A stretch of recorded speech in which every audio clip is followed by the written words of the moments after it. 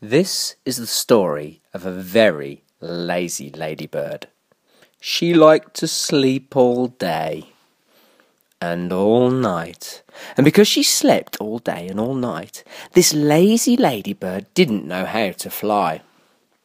One day, the lazy ladybird wanted to sleep somewhere else.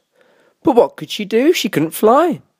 Then the lazy bird had a very good idea.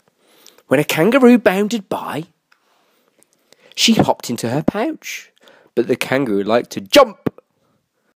"I can't sleep in here," cried the lazy ladybird. "It's far too bumpy."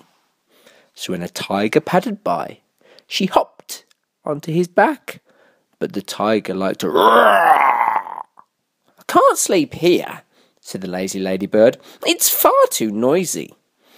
So when a crocodile swam by, she hopped onto his tail, but the crocodile liked to swish his tail in the water. "I can't sleep here," said the lazy ladybird.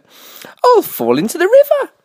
So when a monkey swung by, she hopped onto her head, but the monkey liked to swing from branch to branch.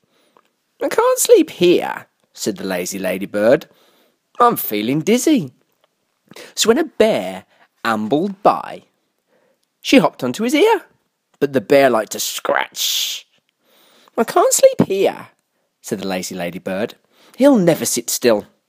So when a tortoise plodded by, she hopped onto her shell, but the tortoise liked to snooze in the sun. "I can't sleep here," said the lazy ladybird. "It's far too hot." So when an elephant trundled by, she hopped onto his trunk. "At last," said the lazy ladybird, "I've found someone who doesn't jump, or roar, or swish his tail, or swing, or scratch, or snooze." But at that very moment, the elephant sneezed. "Achoo!" And poor old lazy ladybird had to fly at last.